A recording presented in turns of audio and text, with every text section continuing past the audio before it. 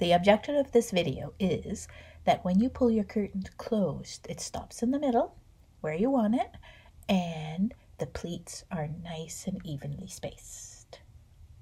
So to do that, you're going to need a pack of IKEA curtains because the algorithm I came up with is very specific to IKEA's curtain tape. And you need some hooks. When you buy IKEA curtains, they include these instructions on how to get New York pleats using their hooks. And this is what it looks like. It measures in at 38 inches, so if your window is 76 inches, you're in business. You probably don't need this video. If your window is smaller, however, it's not going to work. It's going to be all bunched up and it's not going to look pretty. If your window is bigger and you still want pleats, you'll probably have to do 2 curtain panels. The pleats go pretty flat after 38 inches. I tried it. Didn't look very good. And this is my algorithm. I'll start with the width measurements, okay? This is what each width looks like.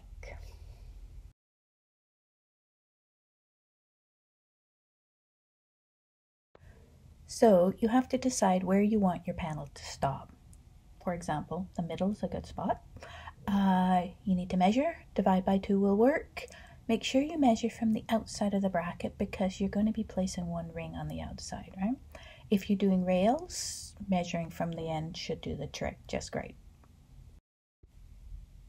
The inside. Inside. I always mark my inside with tape or something because I tend to get confused really easily, and this helps me.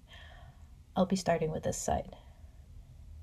Okay, X, if you notice, always starts in the same spot, regardless of which width you're doing. The inside. Your dead zone, 2 loops, and X goes here. Now you're going to put your X arm into that loop, and lining yourself up via the dead zones, you're going to do the exact same thing for your next X, because X is always in the same spot. And then you're going to do the exact same thing until all 10 hooks are in. Next, we're going to do the Y. I'm going to do the 18-incher here. So take these 3 numbers down here. 1, 2, 3.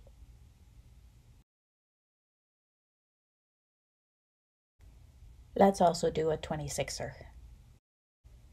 This time we have 6 numbers. 1, 2, 3, 4, 5, 6.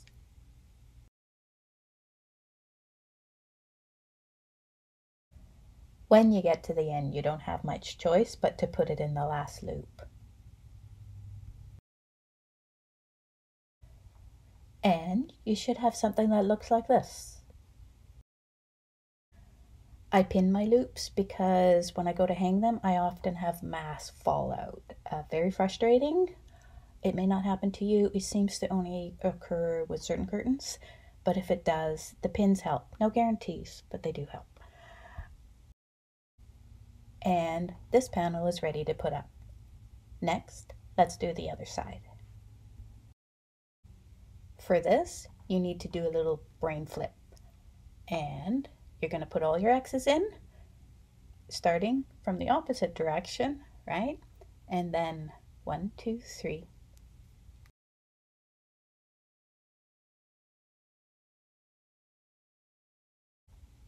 Hang that one, and you're done. Yay! A little aside, you don't have to start where IKEA starts, just as long as you put all your X's in the same spot, and then it's the same as before. 1, 2, 3.